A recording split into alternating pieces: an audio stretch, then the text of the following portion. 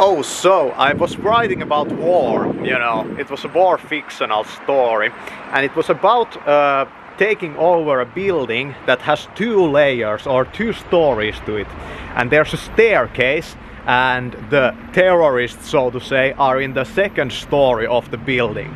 And the Navy SEALs, they go inside and they have snipers, you know, with barrets, you know, over the, like looking over the building from the mountain ranges, you know, and they just bang, bang, bang, bang, you know, the walls of those, of that, you know, 2-story building.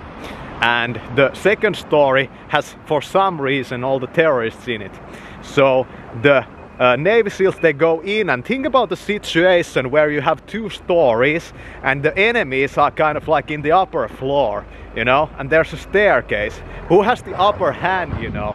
Like imagine those guys like throwing grenades downstairs and like bang, bang.